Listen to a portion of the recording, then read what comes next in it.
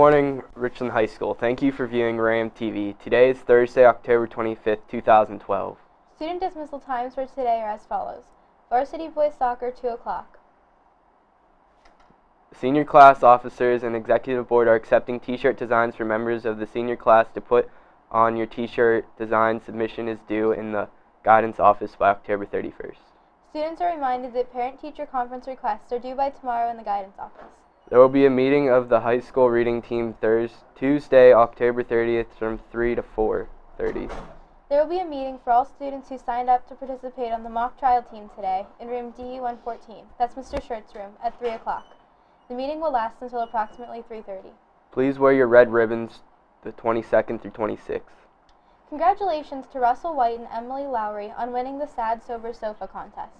They receive admission to the game, end zone seating, with food and drinks delivered to them.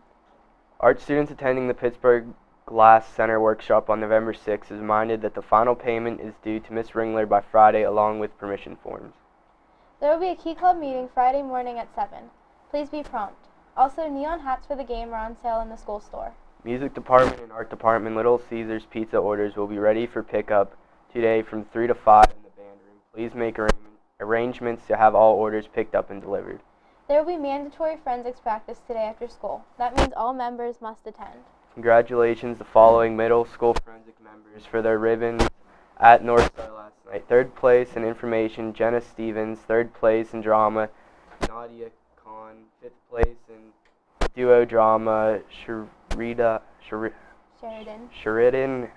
Pauco and Caitlin Yeager. Sixth place in duo drama, Shay Roth and Lakin Cassidy.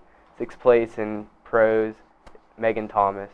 The Anime Club meeting scheduled for today has been moved to tomorrow after school. Food items may be dropped off in Mrs. Ringler's room before the morning announcements. Anime Club members participating in the Johnstown Halloween Parade are to meet at Point Stadium by 6:45 this evening. Parents need to provide transportation. As always, please check the school bulletin and Power School for all announcements.